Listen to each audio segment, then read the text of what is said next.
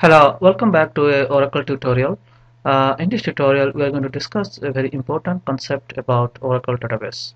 So before you jump into the database concept, let's try to take a real life example. So in this real life example, what I am going to show you is that I recently read a book, and the book is about Steve Jobs' autobiography.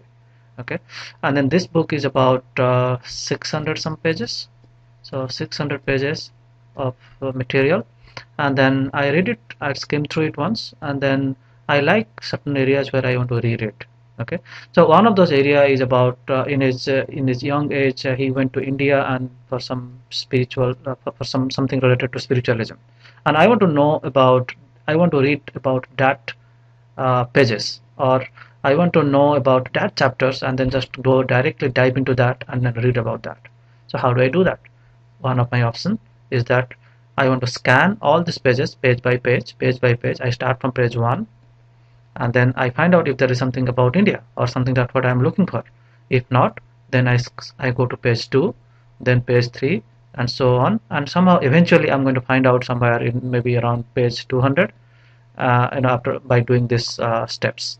Okay, and then I'm done. Okay, but do you think, okay, so what about like if I'm going to search for a information which is available in page 599? Okay, in that case I'm going to scan the entire book, and that is very expensive and that's very time consuming. Also, that is not efficient. So remember, so this problem has been solved by the author of this book, because he wrote something called an index. Okay, and this is what is about, this page is the index page of one of those, in one of the index pages.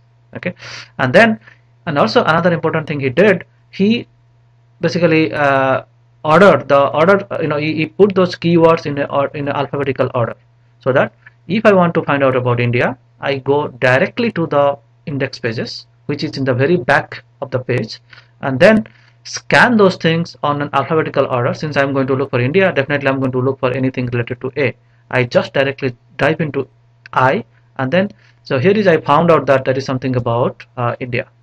Okay, and then I found out some more information, that one is India and another is the pages, page number 37 and page number 104, where I can find some related information about Steve Jobs' involvement with India. Then what I did, I directly go to the page number 37 and figure out what is going on there. Okay, so that is why we create index. That is why, the book author has given you an index. If he has not given you index, no problem, still the book is book, but finding information is a little bit difficult, almost unusable in certain cases. That is the reason why he created index. So now let's come back to our the problem that we face in Oracle. Okay, so let's say this is our employee table, and employee table has a couple of rows right now. Let's say, for example, 7 rows, and then say employee number 10, 20, 30, 40, 50, 60, and 70. Okay, so basically the question that I asked you, okay, can you find out what is the employee record for employee number 50? Then what you do, whenever you give this query, what Oracle does, because remember, these are stored in the data blocks. Okay, and this data block, actually whatever I'm showing here in this page is just a logical view, but actually whatever is stored in the database in a very different way. In one block is consists of employee number 10, somewhere else another block consists of employee number 20. Okay, so what essentially, and then all of these blocks has a row ID or row address, and everybody has a row address. So what is going to happen is that in this case, Oracle is going to look row by row, the way that we are scanning the book page by page, is going to do this thing, and then finally eventually figure out that employee number 50 is here, and then it is going to fetch this record called 50 Sam 6310 and 40. So whatever this complete record is going to fetch me. Okay, so that is how it's going to do. So this, imagine, this is just for 7 rows, 7 row table. What about this table is 10 million rows? Okay, so if it's 10 million rows, then Oracle is going to do the same process, scanning this thing one by one row after another row, and then this query may takes a lot of longer time. It makes maybe, I don't know how, it depends on what kind of hardware you're using and so on, but definitely this is something that's not really usable by you. Okay, so essentially what we are doing is that this process of finding the data is called is called full table scan. Full table scan. Okay, so as you know in the book example, so this full table scan needs to be avoided if you want to get the result in a time that is something that you wish to get it. Okay, so in order to do that, what you do, like the way that book analogy they created index, so let's create an index. Okay, so this is the problem, and the solution here is that we are going to create an index, and then now to do that, to create an index, we just give a SQL command called create index. So this is what I showed you here. So we are going to give a very simple command called create index, index name, what is the name of the index, and then on which table and which column you need to create an index. So I'm just going to explain you exactly what's happening internally. So if I give this command, if I execute this command, create index, my index on employee number, this thing, then Oracle is going to create an additional storage area, and this additional storage area name is called my underscore index, whatever name you give here. And then what is going to do, whatever the table and column name, right? So that column name will be stored here. So for example, in this case we stored employee number. So therefore employee number stored here, and then say employee number is 10, right? The first row is 10, so employee number is 10, and then what is the address of this row? And for sake of cooking up this example, I just said let's just say the address is 1001. Okay, and the row address of this row is going to stay here, 1001. Then we have 20, so 20 comes here, and then what is the address of that one? Let's say the address was 1035 and so on, 30, 1046 and so on. So the moment you do this thing, Oracle is going to create this extra optional storage area called my underscore index, and it will store these things. Okay, employee number and row address. So now imagine if whenever you're going to give the same query, which is select star from EMP where employee number is 50. So instead of you looking at this table, you are going to Oracle is going to first look at the index storage area, where it will find out the things very quickly, because these things are less compared to this thing which is huge. Okay, and also we will tell you in the next videos how we can also still make this thing even search more quicker to get this thing to retrieve the information about the row ID. SQL is going to go to this area, storage area, and then figure out what is the employee number we are looking for. So we are looking for employee number 50. Then whatever the corresponding row ID for that, it get the row ID, and then it directly goes to this row ID and fetch this row.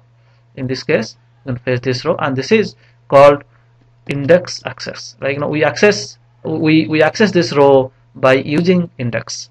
Okay, so that is how you are going to solve this problem, by creating an index. So now here is some question for you. Let's say I want to give select star from EMP, select star from EMP where department number is equal to 200. So do you think we are going to use an index? So pause for a moment, and then so basically the question is how many index will be used. How many, if we have this scenario where we have created a index on employee number and we are querying on department number is equal to 200. So the question is, do you think that Oracle is going to use index here, or is going to do a full table scan? Okay, so question is, answer is full table scan or use index. Okay, I hope you already got it. So it's going to be a full table scan because we have not defined an index on department number.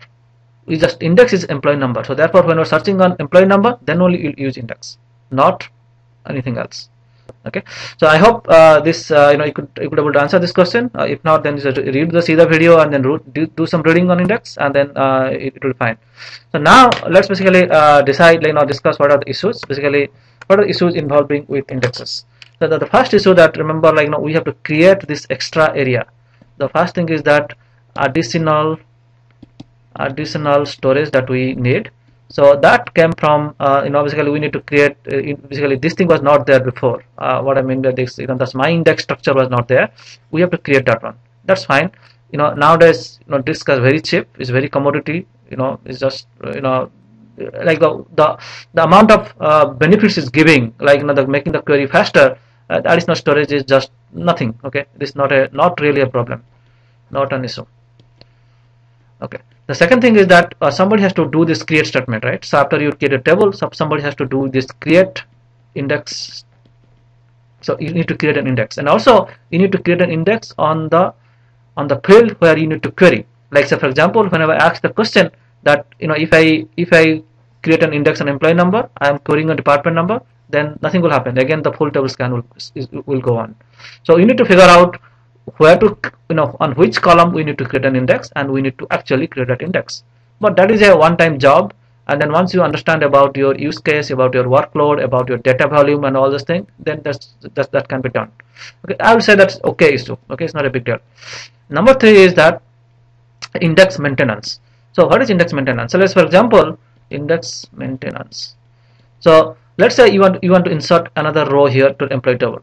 Okay, so after you create an index, so you are inserting another row to employee number 80. So whenever you do employee number 80, Oracle is going to automatically insert another row here on this index table. So you will think about this index as another table. Okay, so this is your base table and this index table, and in the base table we have everything. Index table you have very limited number of columns. Okay, so now say if whenever you insert 80, automatically Oracle is going to do something on 80 on this index table. It will insert another row 80. So whenever you want to delete this thing, Oracle is going to delete this thing. So this is called index maintenance. Imagine you have a very highly high usage of OLTP system, where we are doing a lot of insert, update, delete and all this thing, and then we are not doing any query. So in that case, you are basically, the index overhead is more than the benefits that we are getting from the query. So therefore, it may not be a good idea to use index.time, or it may be a good idea to disable index.time, and whenever you're going to run some reports and all these things, we can enable indexes. Okay, so that's the huge subject, and a lot of importance, from a performance point of view. A lot of people really don't do that well. So what we're going to do, we are going to create series of videos on indexes, and then explain you from some real life examples how this index, what kind of indexes we are going to use, when to use, when not to use. Thank you.